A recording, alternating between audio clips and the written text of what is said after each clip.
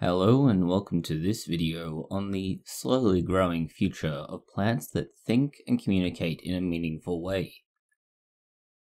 The horror black comedy musical film called The Little Shop of Horrors can be simply summarized as following.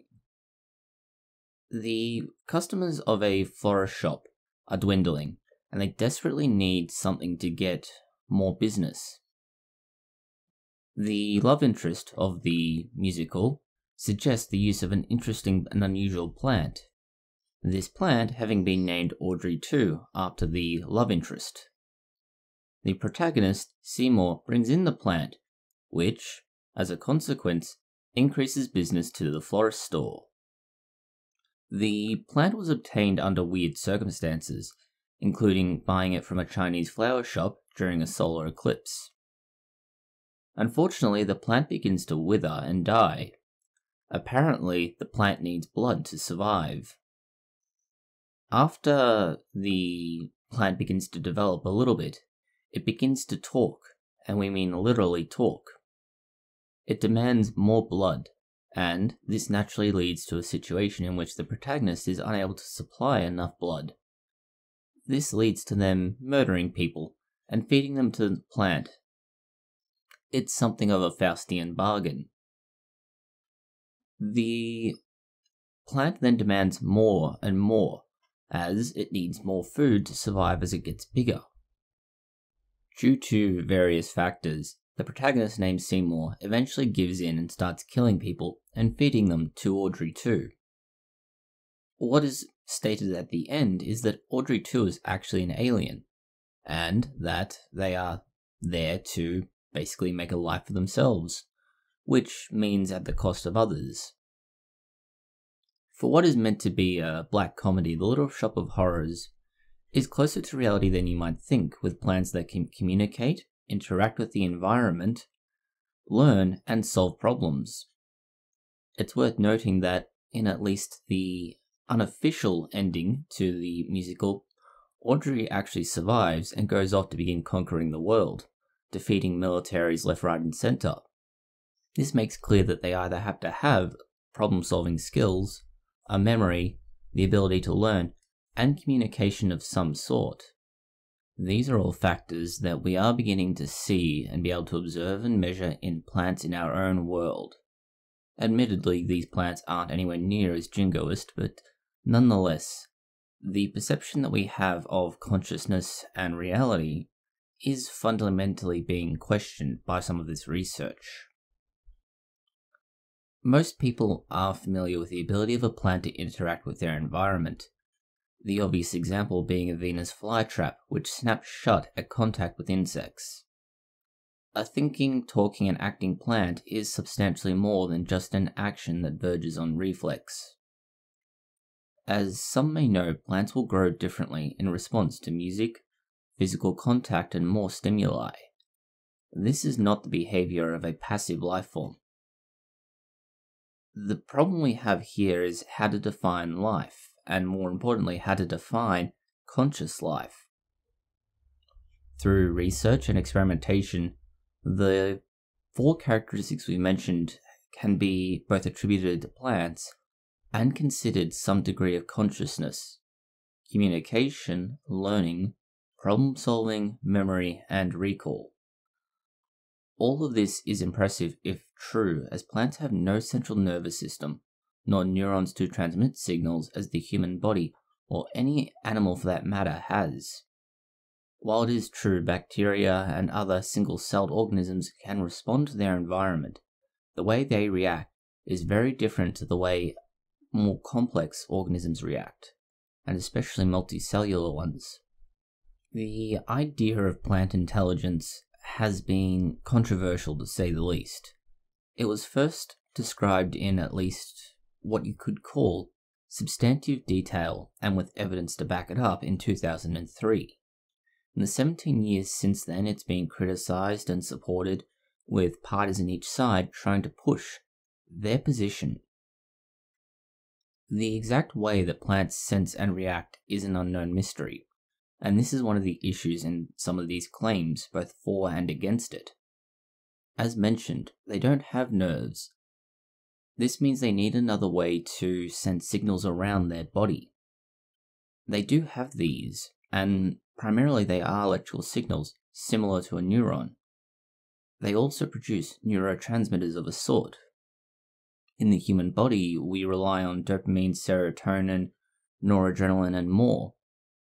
Plants themselves produce their own body of neurotransmitters, which achieve some of the same effect.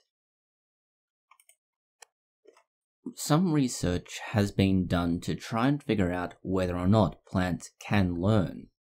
One of these is both well known and considered somewhat controversial, as the claimed conclusion that the plant has learned has not been substantiated to everyone's satisfaction. The short version of this study was simply this. They took a plant called Mimosa pudica. They then dropped this plant several times. While they dropped the plant, it would be disturbed, and that would cause it to close up. After dropping it a number of times, the plant would no longer close up in response to that action. They then claim that the fern, which is what this is, has learned to not respond to that particular stimuli.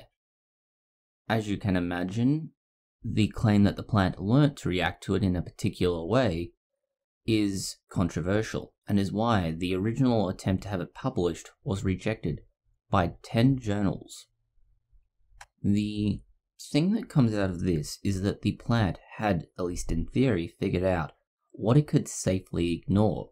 This means it could put resources that would go into dealing with that stimuli into other things that were more important. The way they made sure that what was happening wasn't just that the plant had become worn out, and that's why it stopped responding, was that they took a different approach, and instead of dropping it, they shook the plants instead. The plants would respond to the shaking initially, but not the dropping.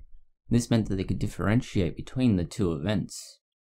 They also continued to remember this particular situation for more than a month. That means that they had a long-term memory of a sort. We then need to talk about communication between plants. What we do now in this very video is a form of communication, and often a mutually beneficial one. The same thing occurs in land-based plants, and particularly where the plant has a close relationship with a fungi, often being practically symbiotic.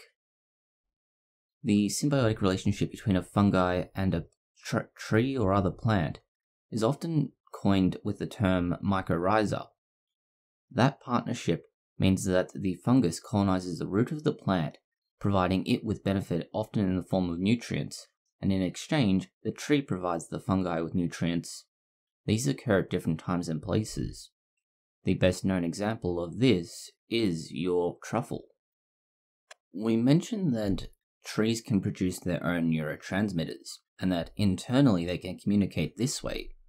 Well, as far back as 1997, research coming out of the University of British Columbia found that trees could not just communicate, but that they could also move material in the form of carbon, nitrogen, and phosphorus via the mycorrhiza between both the Douglas fir and paper birch trees. That is 2 different species.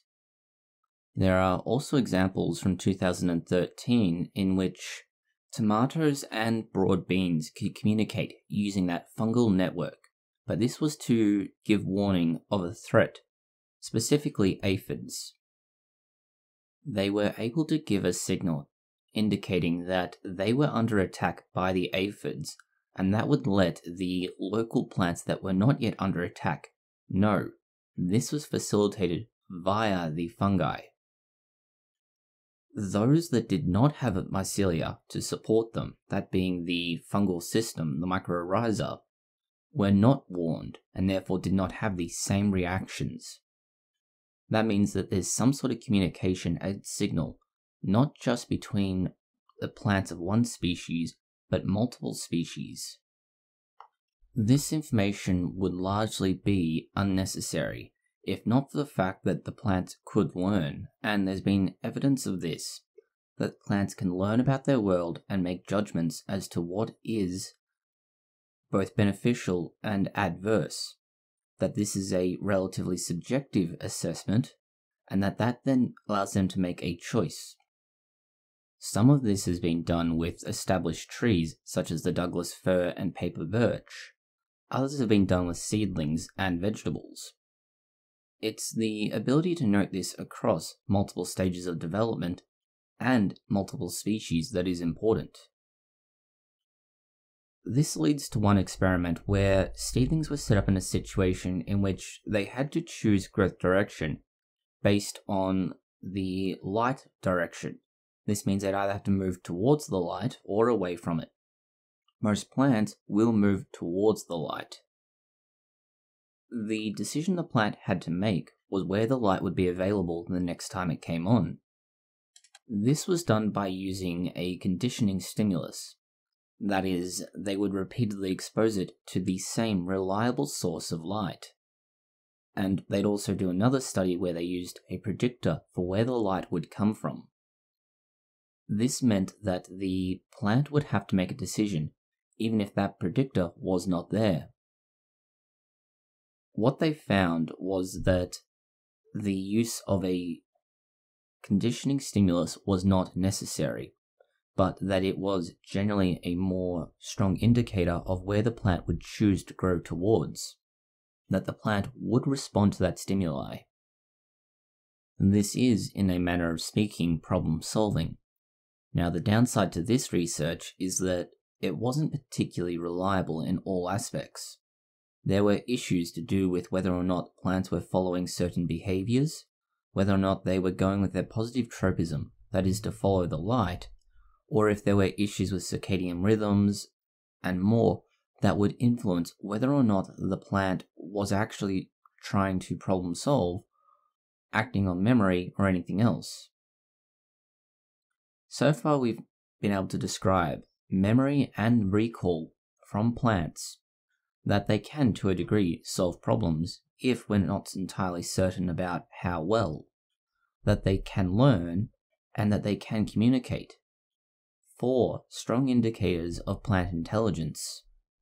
And while we are not near the point of Audrey, plants are more intelligent than we give them credit for. We are also fortunate that our native terrestrial flora are not in fact aliens that desire our blood.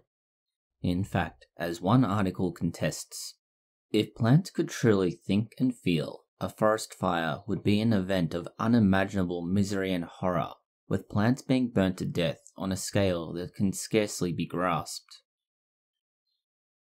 Thank you for watching this video. If you found it interesting, consider liking, sharing, and subscribing. Please post any comments, questions, or suggestions that you might have below.